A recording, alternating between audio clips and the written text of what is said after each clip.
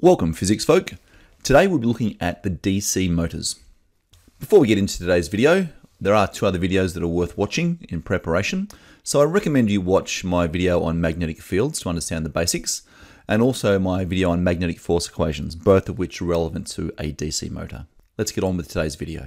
So you'd recall previously, the right-hand slap rule, that when a wire with current carrying it is positioned perpendicular to a magnetic field, we can predict the direction of the force with our right-hand slap rule. So your thumb is placed in the direction of the current, your fingers are placed in the direction of the magnetic field, moving from north to south, and the palm will generate the direction of the force. So in this scenario, with a wire with the current moving into the page, magnetic field going from right to left, we would find that our force on the wire is being pushed up the page, as predicted by our right-hand slap rule.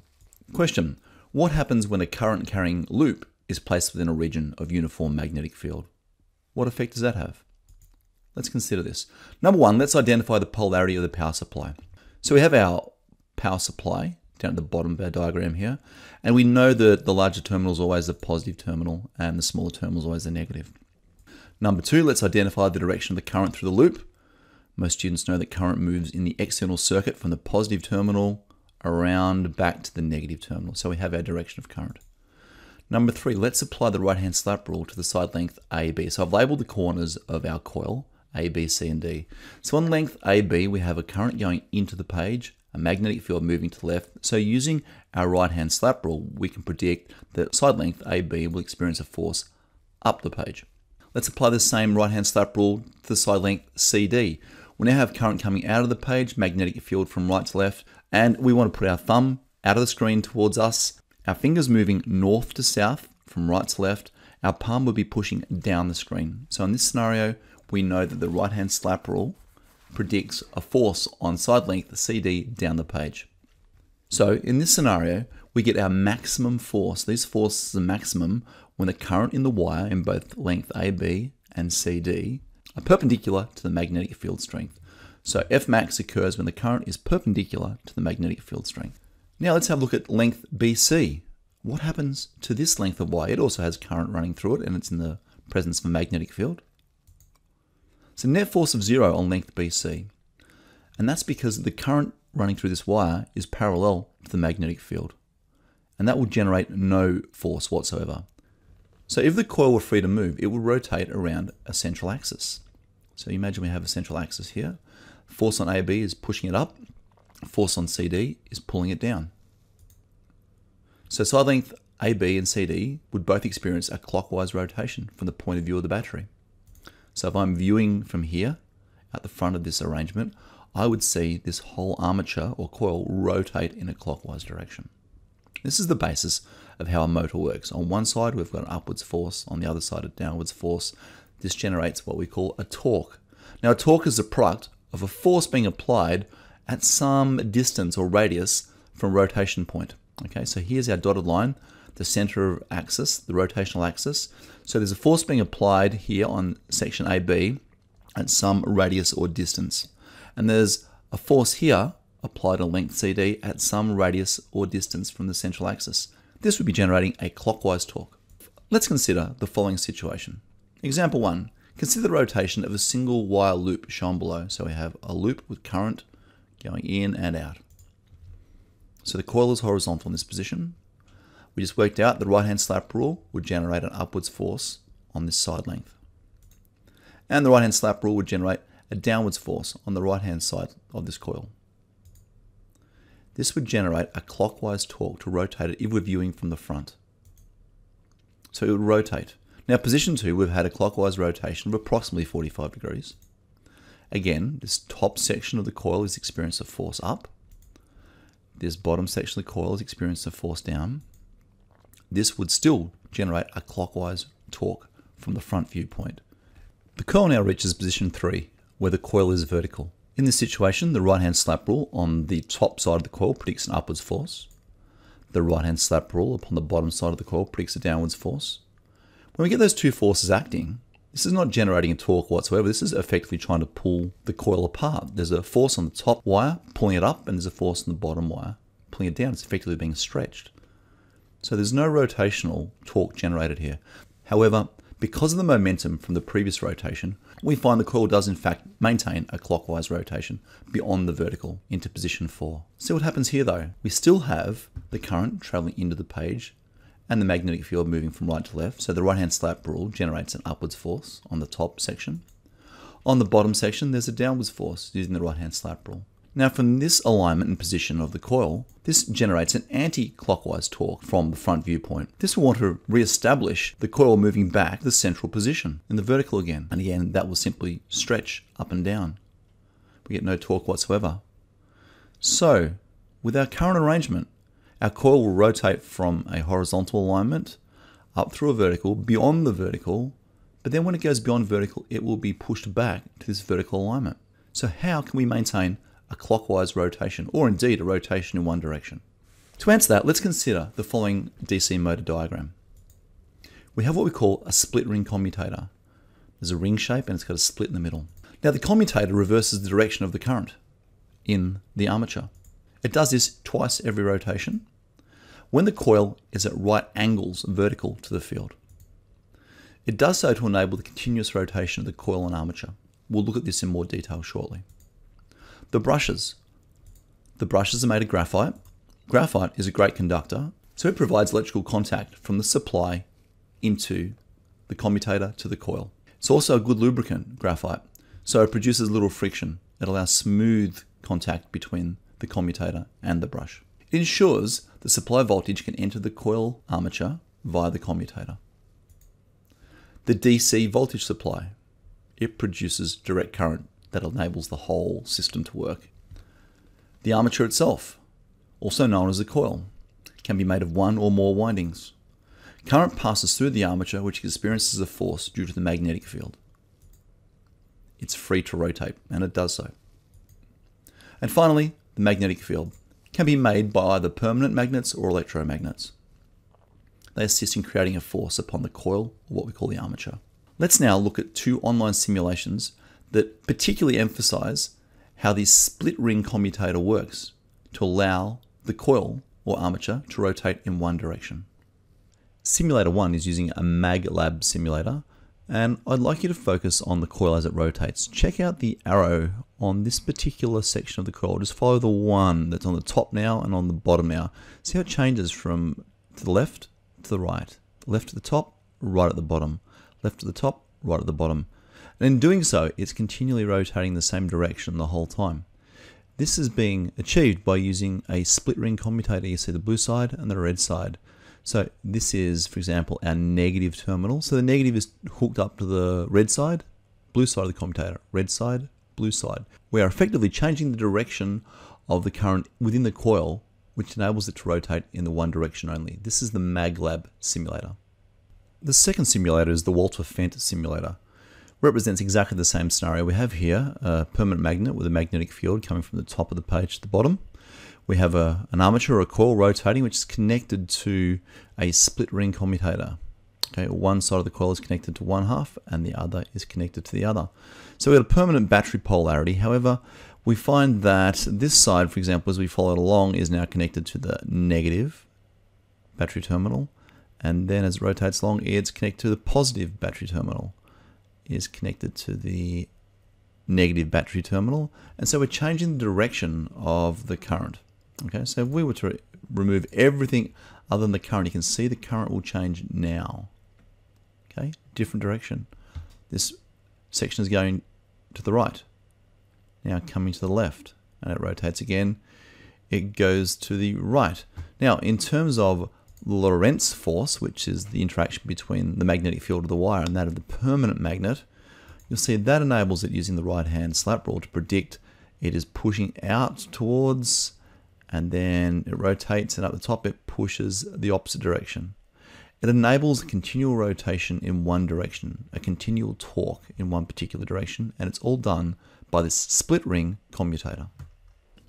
Let's now also have a look at a section of a video that looks at the construction of a typical DC motor. Let's first start with the simplest DC motor possible. It looks like this.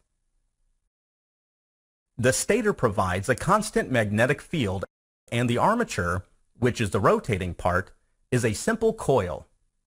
The armature is connected to a DC power source through a pair of commutator rings. When the current flows through the coil, an electromagnetic force is induced on it according to the Lorentz law, so the coil will start to rotate. You will notice that as the coil rotates, the commutator rings connect with the power source of opposite polarity. As a result, on the left side of the coil, the electricity will always flow away, and on the right side, electricity will always flow towards. This ensures that the torque action is also in the same direction throughout the motion, so the coil will continue rotating. But if you observe the torque action on the coil closely, you will notice that when the coil is nearly perpendicular to the magnetic flux, the torque action nears zero. As a result, there will be irregular motion of the rotor if you run such a DC motor.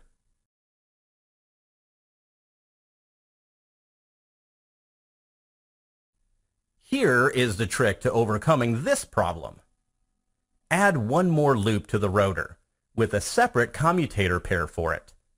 In this arrangement, when the first loop is in the vertical position, the second loop will be connected to the power source, so a motive force is always present in the system.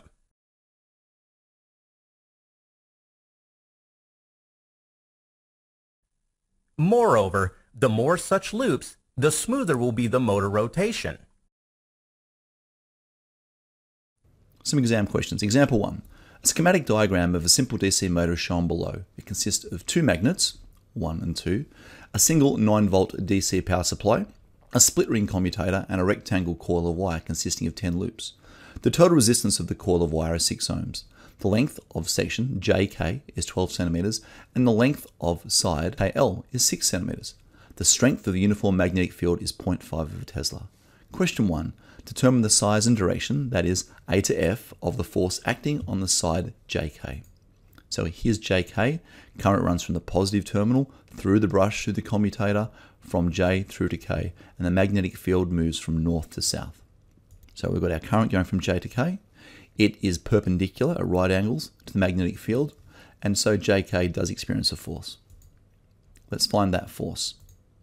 Magnetic field strength is 0.5 of a Tesla. The voltage was 9. The resistance in the coil was 6. The number of loops or turns was 10.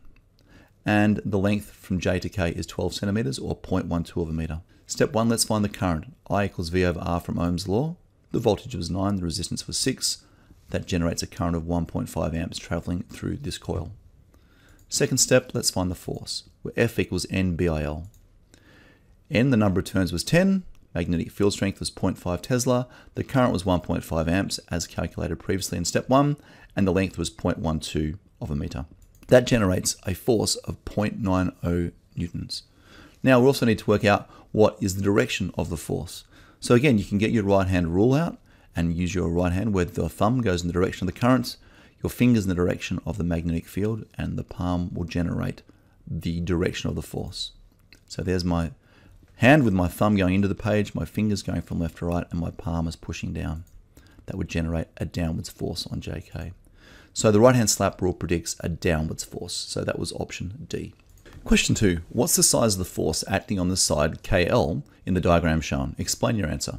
Well, in this scenario, the current running through KL and the magnetic field strength B are parallel. So there is no force on section KL. When your magnetic field strength and your current are running parallel, there is no force generated. Example 2. Students build a model of a simple DC motor shown below. Question 1. The motor is set with the coil horizontal as shown and the power source is applied. Will the motor rotate in a clockwise direction C or an anti-clockwise A? Explain your answer. So here's our circuit. First of all, from the signs on the terminal with the plus and the minus, we can work out the direction of the conventional current. It runs from the positive terminal in the external circuit through the loop and back around to the negative terminal. The magnetic field is shown in red here from left to right, from north to south. And we want to use our right hand rule to work out the direction of the force on section FE. Here's our FE. So FE, here's our hand. Current is coming out of the page. Magnetic fields from left to right. The hand will predict the force on section FE is up the page. And the section HG, got the opposite direction current. It's going down, so our thumb is going into the page, our hand is directing the fingers from north to south, and our palm predicts the direction of the force on that current carrying wire is downwards. So the direction of rotation is clockwise.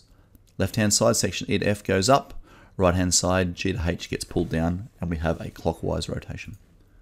Question 2. One of the students asks, what is the purpose of the commutator? The split ring commutator reverses the direction of the current in the loop twice every rotation. When the loop is perpendicular to the magnetic field, that means it's vertical. This reverses the direction of the two magnetic forces and allows the loop to continue turning in the same direction. Example number 3. Students build another simple model of a DC motor as shown below.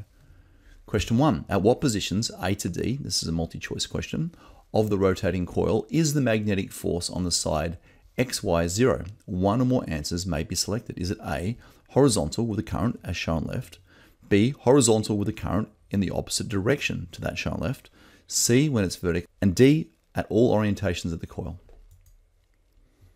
So there's our current traveling, there's our force, they're parallel to one another. So the current through XY is parallel to the magnetic field B, so the force on section XY will be 0.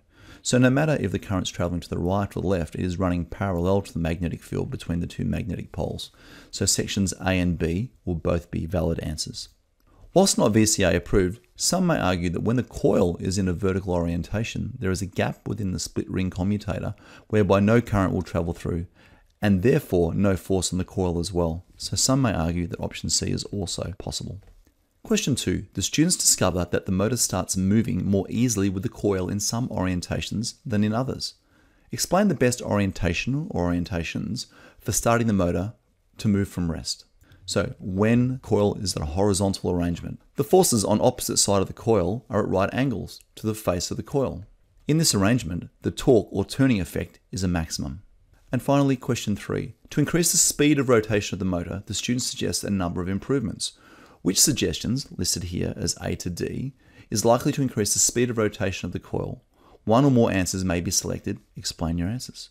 So A, if you increase the voltage, this produces a greater amount of current. And we know that F is equal to NBIL, or F is proportional to the current. So as the voltage goes up, the current goes up, which increases the force and therefore the speed. So option A is one possible method of increasing the speed of rotation. Option B also.